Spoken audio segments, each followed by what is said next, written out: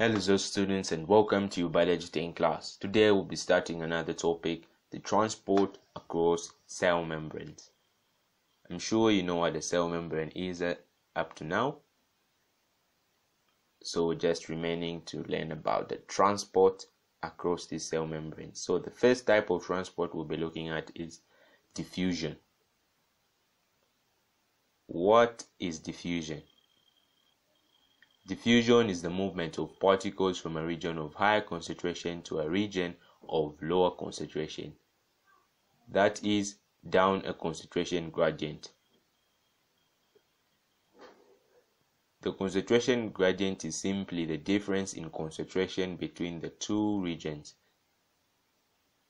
It should be noted that diffusion continues until the particles are evenly distributed throughout the region. Here is a diagrammatic representation of diffusion. We can imagine the small circular objects are some particles of juice.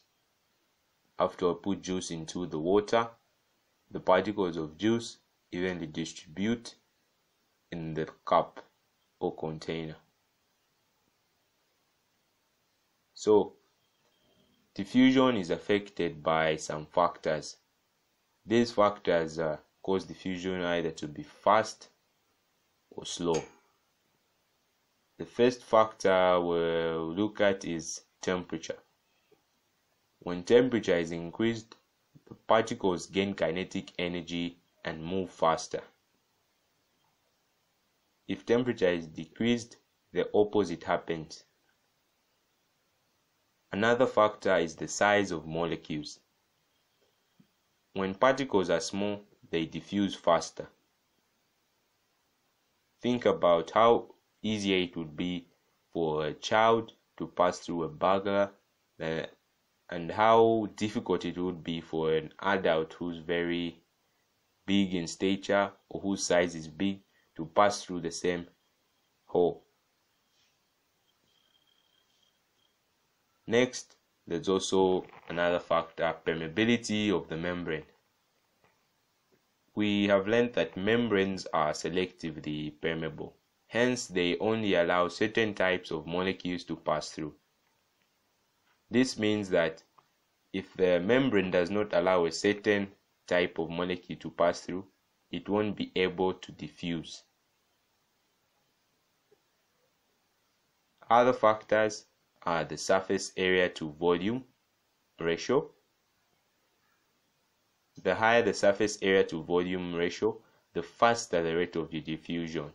This is because an increased surface area to volume ratio means increased exposure to the environment. What this means is that when a particle or molecule has a very surface area to volume ratio, it will be exposed to the environment where it will be diffusing in. Next, we have the factor concentration gradient. When the concentration gradient is high, the rate of diffusion also increases. This is because there will be a very steep gradient between the two regions. And hence, because diffusion is the movement of molecules or particles from a higher concentration to a lower concentration, when there's a steep or very high concentration gradient, the particles will work tirelessly to bring that situation into equilibrium, or the particles will be stressed and they want to create a uniform environment. Next, we have got the thickness of the membrane. A membrane is sometimes referred to as a medium also. So when a membrane is thick, particles take longer to travel through it. Hence, a thinner membrane or medium supports a faster rate of diffusion. Think about how difficult it would be to make a carpet wet and how easy it would be to make a piece of paper wet. That's the same that happens when we're dealing with the thickness of membranes. The thinner membranes allow a faster rate of diffusion. Now, let's look at how diffusion is important in living organisms. Diffusion is very important in living organisms, and now we'll be looking at how it's important in plants. To remember these importances, we can use the mnemonic TEA, or simply T. The T in T is for transport. So diffusion is important for plants as it aids transport. It aids the transport of manufactured foods throughout the plant, that is from the leaves to other parts of the plant. E. Exchange. Diffusion allows exchange of gases in and out of the leaf during photosynthesis. So without diffusion, plants could not exchange gases and hence they wouldn't make their food. A. For absorption. Diffusion allows for the absorption of mineral salts from the soil. So it's also equally important. It allows plants to make their food too. Next, let's look at the importance of diffusion in animals. We'll be still using the mnemonic T. If you can remember, our T is for transport. Hence, diffusion helps in the transport of hormones from endocrine glands into the blood, then to target organs. This simply means diffusion helps hormones to be transported to the target organs. So without diffusion, people could not have hormonal effects.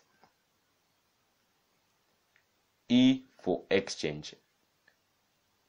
So diffusion allows exchange of gases in the lungs and the tissue cells.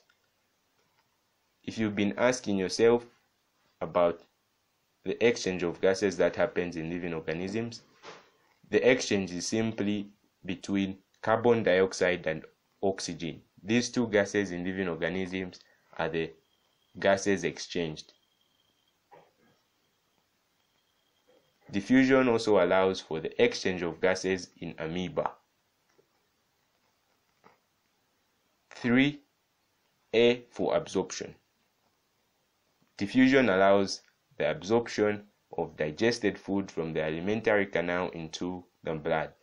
The alimentary canal is just simply the digestive system.